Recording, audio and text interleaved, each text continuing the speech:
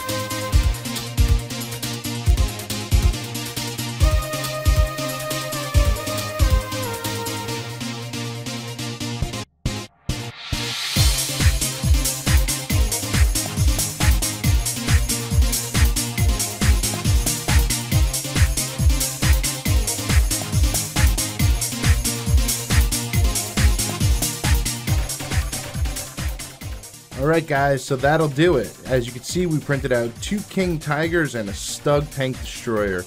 Now, I will be honest, I printed at a 5% infill at only 150% scale, so the barrels were super fragile and they broke off during cleaning. But otherwise, I think they look pretty darn cool, and it was a 4.5 hour print job to get all 3 of these tanks done with the 5 pieces. If you liked the video, like, comment, subscribe, and I'll catch you guys in the next video.